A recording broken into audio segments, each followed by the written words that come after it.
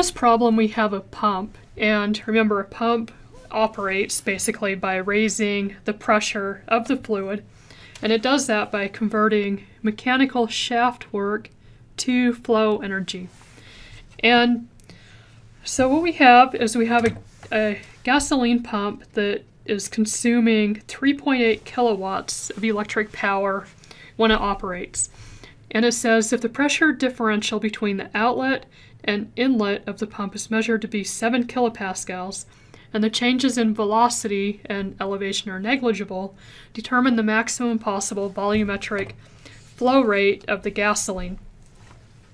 So first let's draw a picture of what's going on. So we have a pump, and so I'm just going to say that this is the pump in, and this is the pump out. And I'm going to label this as 1 and 2. And then the pump is hooked up to a motor, so the pump is being controlled by an electric motor. So this is probably the shaft that's spinning. And it says that the motor, or that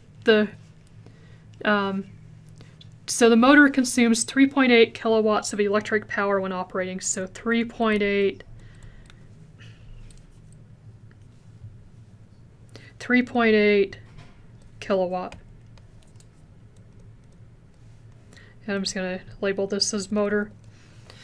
So what we want to figure out is, it says determine the maximum possible volumetric flow rate of the gasoline. What we're going to need to do to solve this is do an energy balance.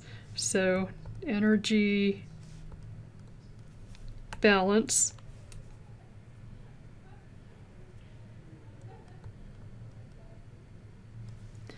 And so we have the energy in, and I'm just going to use the I'm going to start with the real general energy balance.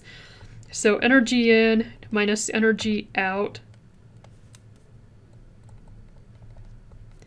is equal to the change in energy of the system with time.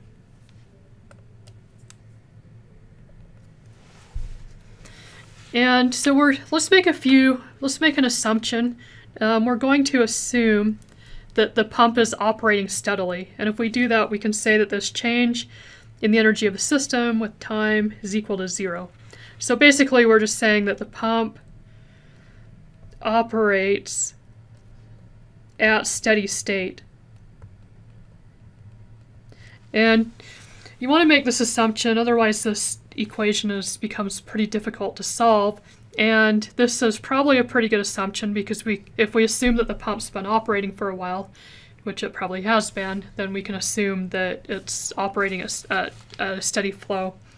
So anyway, if this is equal to 0, then we have the energy in is equal to the energy out. And so now what we need to do is just figure out what energy is going in and what energy is going out.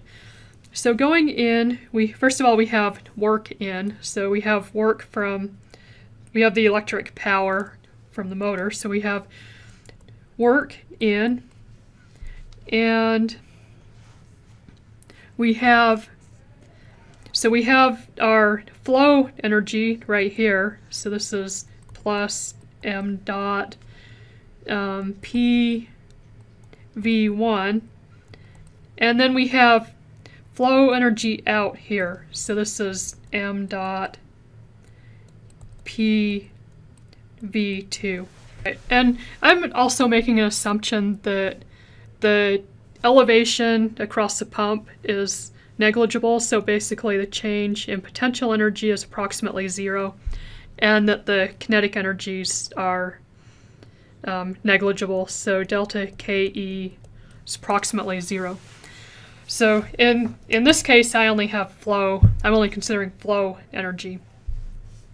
Alright, so now what I want to do is solve this for, well, I'm going to rewrite this equation a little bit. So I have work in, and this is equal to the mass flow rate, and then this is going to be equal to P2 minus P1. So basically I just subtracted this term over here. So I have P2 minus P1 multiplied by V, and then the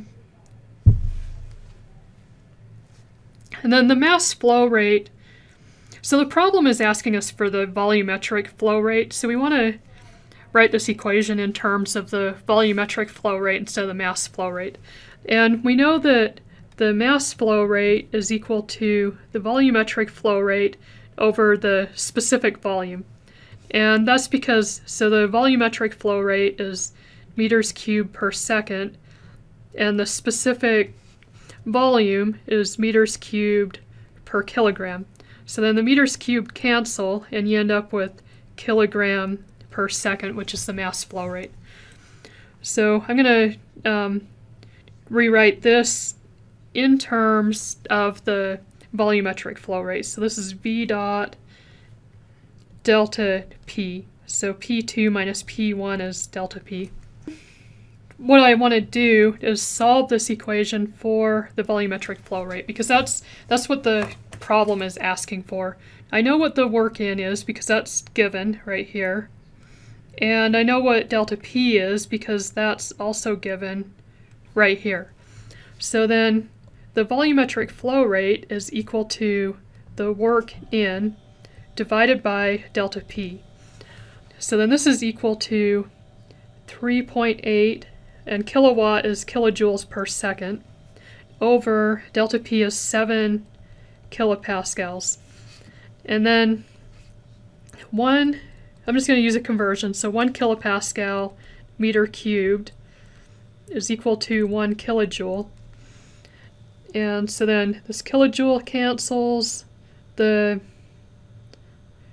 kilopascal cancels, and I'm left with meters cubed per second, which is the volumetric flow rate.